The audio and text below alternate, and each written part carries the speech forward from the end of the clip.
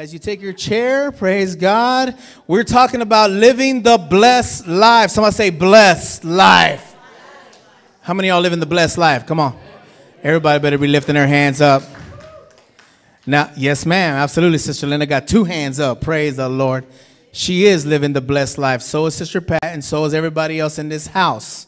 If you have Jesus Christ as your personal Lord and Savior, and who does in this house? Lift your hands up. Come on. If you have Jesus as your personal Lord and Savior, you have no business in the cursings. That's what I want to say. You have no business flowing, operating, and functioning in a cursed life. No business. See, you used to, when you didn't have Jesus in your life, you used to flow and operate in a cursed life. But you don't anymore. Somebody say, I don't anymore. See, and you've got to learn to tell yourself that, because if you don't keep reminding yourself that you're living a blessed life, you're going to accidentally flow and operate in that cursed life without even knowing it. I was talking about this Thursday night, Brother Albert, that there are 3 groups of people who have a relationship with the blessing. I said the first one is those who don't know that they're in the blessing. They don't have knowledge of it. What I mean by that, I said these are people who have come to Jesus but are still operating in a cursed system. Okay, are you with me? These are people that are still, because they have a lack of knowledge, and the word says that. My people perish for the lack of knowledge. It's because you don't know the blessing. You haven't been taught about the blessing. So you're still trying to function and operate in a cursed system. Come on. When you should be operating in the blessed system of the kingdom of God. Anybody with me in this house? Amen. So you have a blessed life, family. You are not living a cursed life. That means that everything you do should work. We had toilet problems going on last weekend. And because we've had people possibly sticking things down in the toilet that shouldn't be stuck in there, right? It happens. But let me just give you a public service announcement. Please, if you're going to use the restrooms in this facility, there's even a sign there in front, right? Somebody said you need to kind of put flashing lights, maybe an electrocution. No. But the thing is, okay, so the system, the water system itself might be having some things going on, but we don't need to help the worsening by sticking stuff down in there. Okay, guys? So let me just tell y'all, guys. And I'm talking to teenagers as well, okay? Teens up in here. There's no reason for like 6 of y'all to go in the restroom at the same time. The adults are like, well, we do that too. No. Okay, so, no. Right, so, hey, you guys take care of this facility. Let me tell you why. We rent this building out. This building is not ours. So here's what Jesus says, be faithful in the little, or take care of the little, and God will provide us with the big. And the little of this place right now is, part of it is the restrooms. Like, how do we go from the blessing to the toilet? It's because it's a PSA, a public service announcement. Are y'all with me? Okay, everybody. I'm not just looking at any specific people. I'm just saying all of us in here got to take care of that. Because this building belongs to somebody else. We're just blessed to have somebody allow us to have services in this house. And you know what? God's going to restore, recover, and reward them. Amen. All right, but come on, amen. But we don't need to help the cursing by throwing stuff in there. Okay, guys? So let's take care of what belongs to somebody else. Ultimately, it's God's. So let's take care of God's property. Amen. So, but you know what? It got restored. It got fixed. The toilets was acting up. We had somebody come in here with one of those rotor-rooter things. Is that what it is? But it turns and it pushes. I was like, man, I need one of those for my spirit. No, just kidding. So, anyways, that happened, and then, it got fixed. Praise the Lord. Now, this morning, family, watch this. Our laptop back there was trying to act up. And it did. It burped a couple of times. It hiccuped a couple of times. But as I was sitting right here, seriously, as I was worshiping, some of y'all need to learn something here. Watch this. As I was worshiping, God said, go back there and go lay hands on it and command it to work. That's what I heard the Lord tell me. I was right here. Sister Gina, you see me? I'll walk back there. And what did I do? I laid hands on it, right? Come on. And what did I do? I commanded that thing to start working, right? I said, you're going to work in Jesus' mighty name. That's what I said. You turned it back on.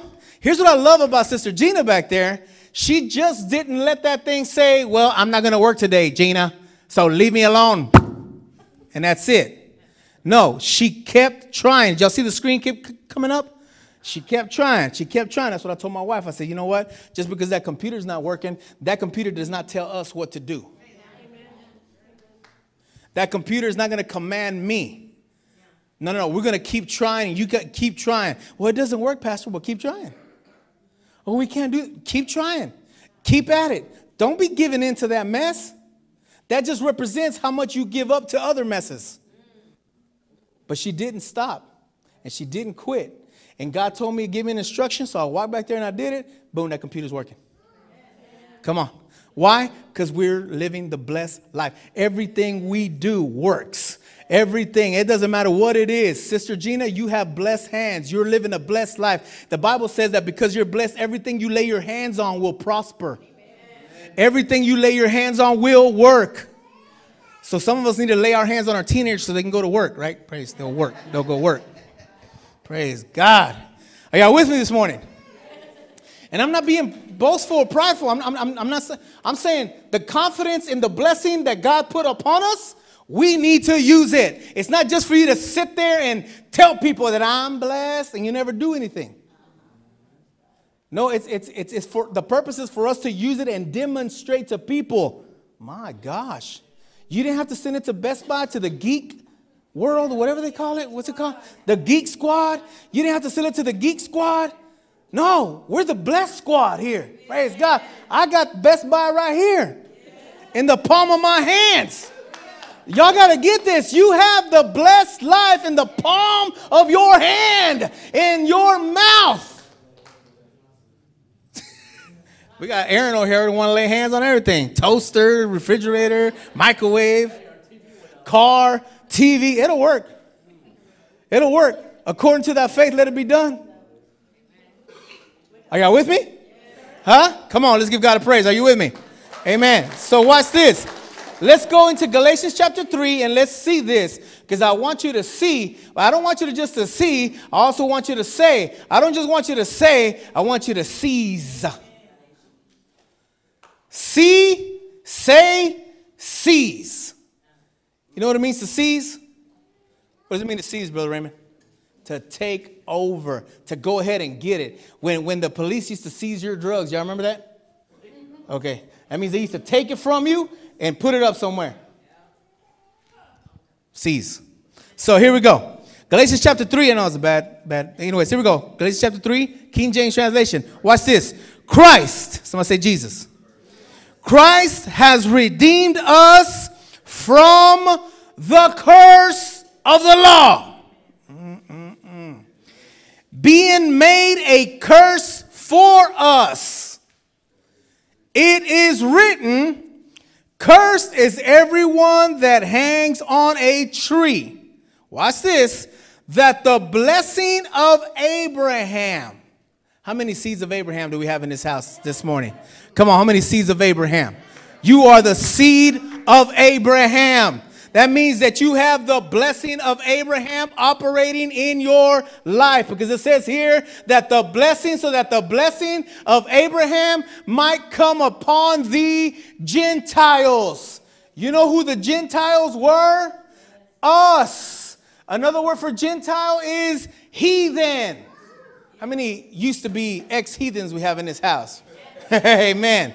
That means it's talking about us, right? We are the Gentiles, that the blessing of Abraham might come on the Gentiles through who? And only through Jesus Christ. Okay, that means to tell me that if you are a believer in this house, you have Jesus. You went through Jesus to get to the Father. How many of you had to go through Jesus to get to the Father? Okay, that means that the blessing of Abraham is on you and in you and operating in you. Watch this. And that we might receive the promise of the Spirit through faith. Praise God. Not only do you flow in the blessing, but you also flow the Spirit of God. That is the blessing inside you. He is the guarantee, or He is the promised inheritance inside you. When the Spirit of God moved inside you and kicked out sin, the blessing showed up. Because watch, sin was the way that obedience could not be enabled. Inability to obey God. That's what sin was. Sin shut it down once Adam got kicked out of the garden. Sin showed up. He had to kick him out because now he was not able to obey God. Are you with me? You could not obey God before Jesus Christ showed up in your life. And before Jesus Christ showed up in your life, the curse was running rampant. The curse was your master.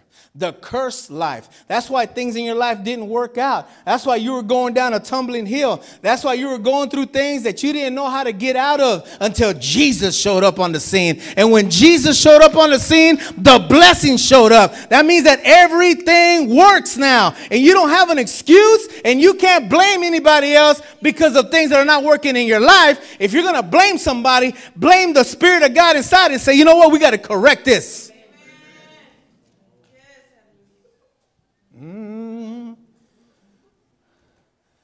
Are y'all with me? So you can't think cursed anymore. You can't.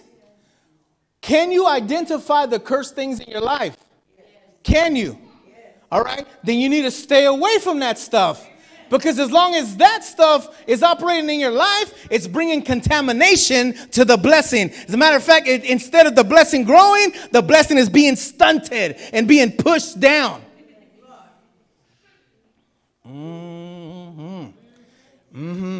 Yes. Yes. Somebody say yes. Yes. Praise God. Watch this. Let's go to verse 6 in Galatians chapter 3, verse 6, New Living Translation. In the same way, Abraham believed God, and God counted him as righteous because of his faith. How many have faith in here? Okay. Because of your faith, you've been counted righteous too. Righteousness. Righteousness means right. Things get right now. Things get right.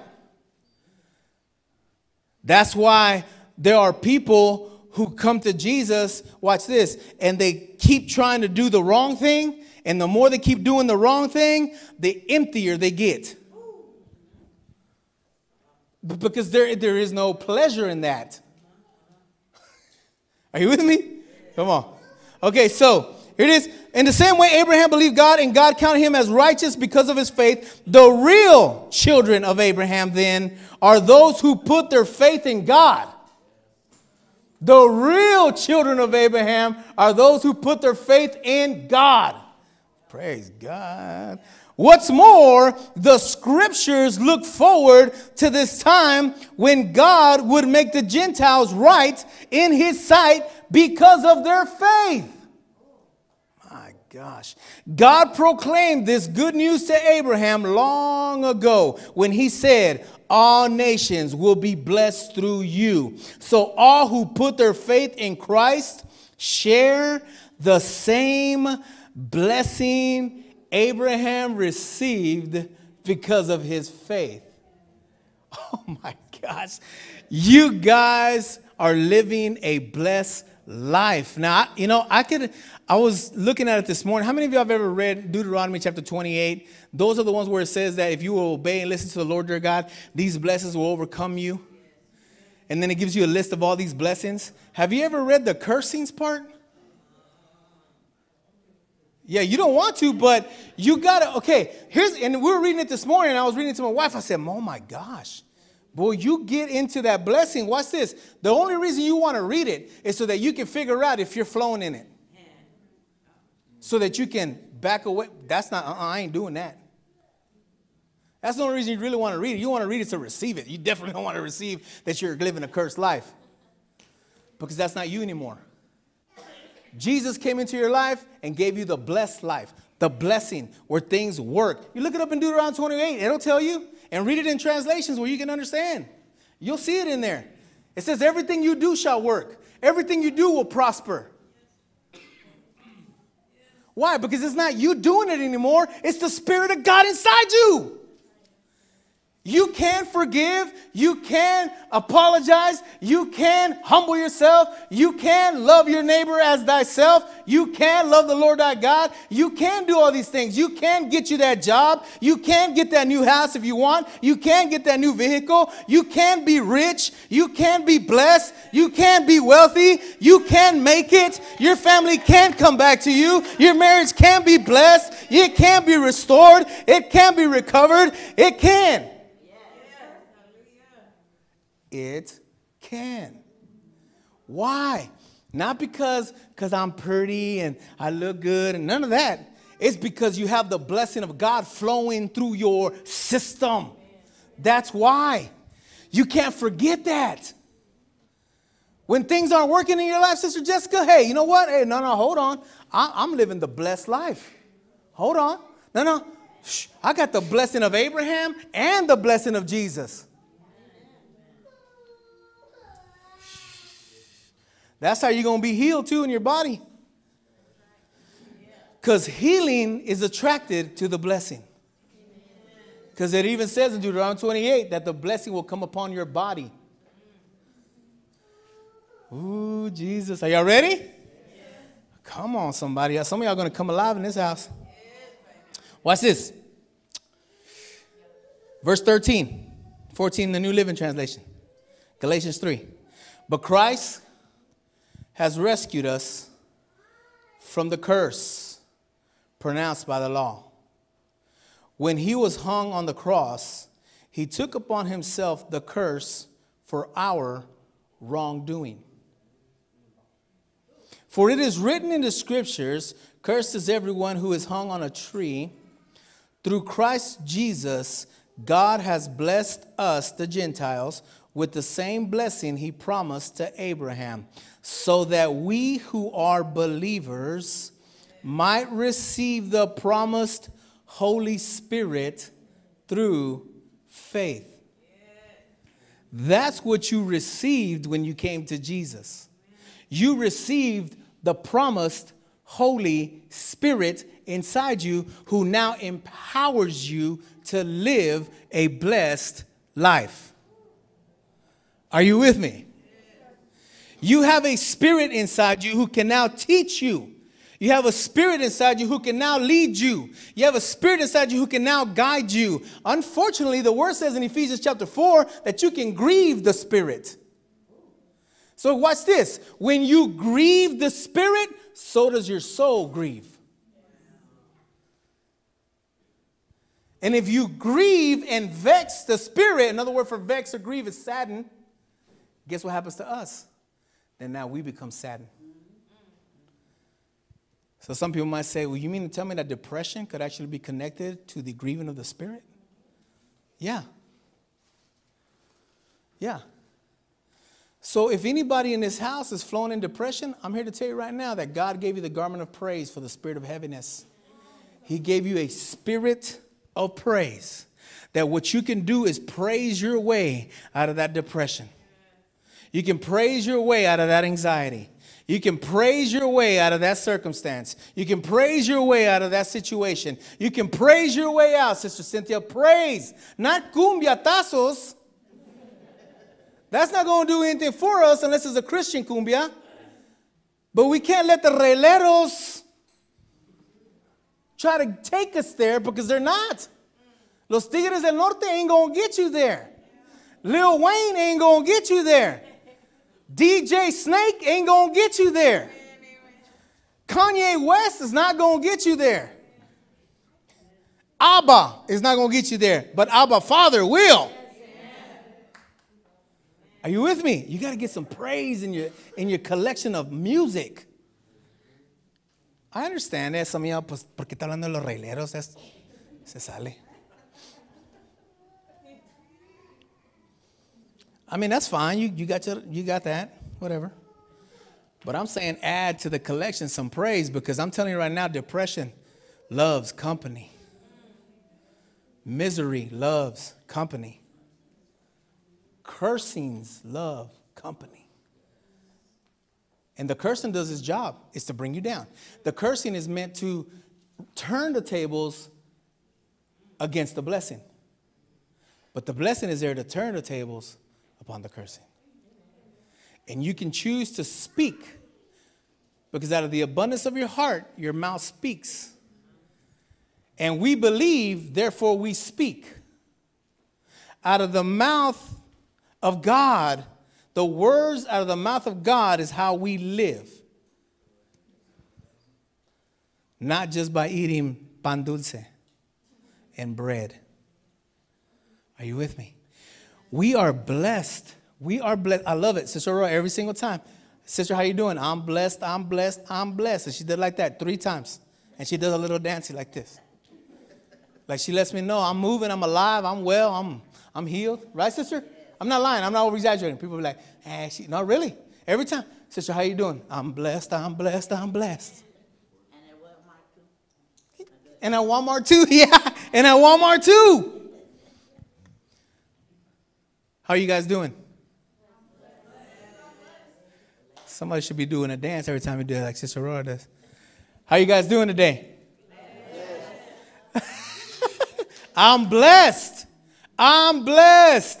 I'm blessed. Hey, blessing, I'm here. Let's go. Let's move forward.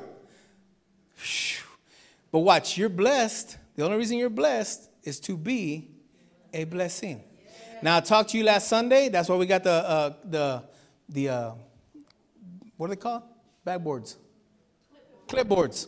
That's why we got the clipboards up there on the wall, guys, because last week I talked to you guys about your blessing is in your serving. I said, and we get that from when Jesus served his disciples and washed their feet. Y'all remember that story?